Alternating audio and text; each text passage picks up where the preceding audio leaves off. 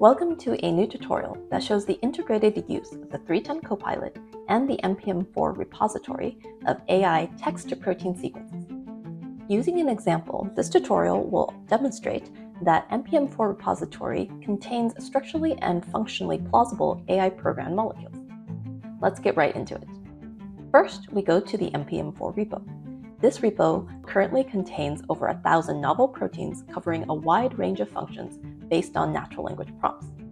Let's filter it down to proteins related to peptidase activity, that is, proteases. What are peptidases?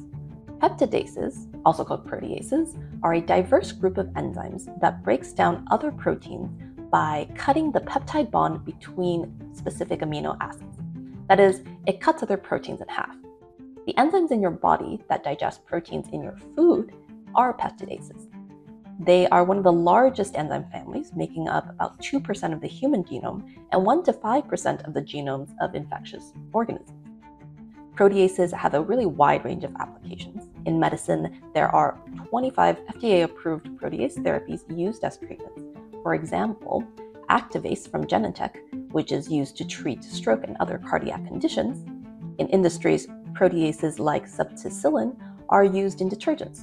For example, Tide laundry detergent from Procter & Gamble uses this to help remove food stains. And in biotechnology, they are an essential reagent used in many processes.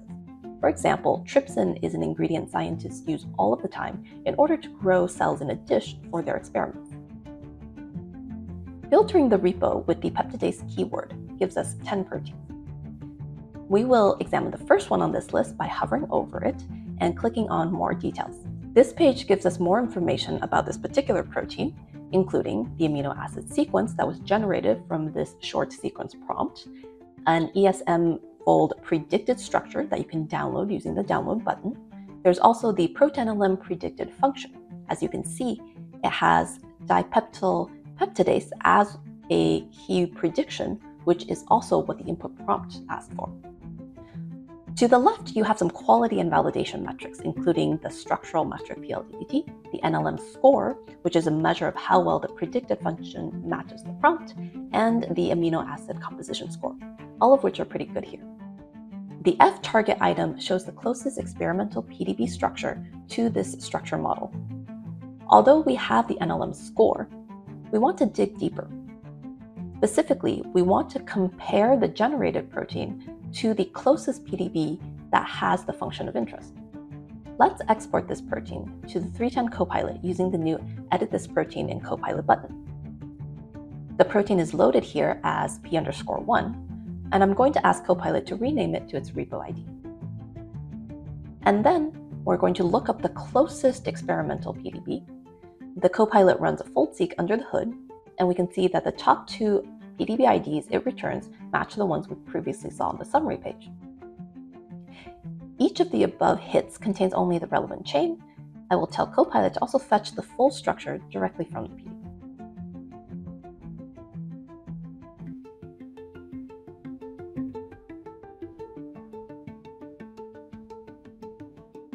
Now I'm going to export all of the results for further in-depth residue level analysis in PyMol.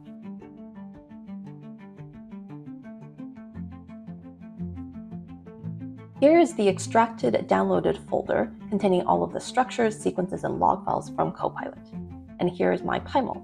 I'm going to open the reference PDB file, and let's turn on the sequence viewer. The structure contains multiple chains of the same unit and other ligands. So I'm going to clean it up so that I just have chain A of the protein with no water, no ligands.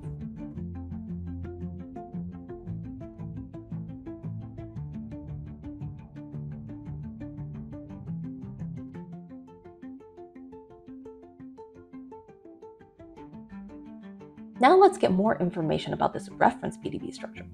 We go to the RCSB page, and we can find the associated UniProt ID and look it up in UniProt.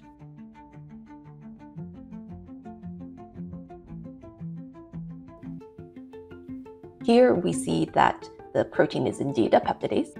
As typical of many peptidases, it has a serine, aspartate, and histidine triad. These are conserved residues necessary for the actual proteolytic activity. Let's highlight these residues in the structure on PyMol. Since the target function of the AI-generated protein is the same, we expect to see the exact residues of the triad appropriately positioned. We show the triad of the reference in yellow sticks here. Let's load the ESM model of the MPM4 protein into PyMol and do a sequence and structure alignment of the two.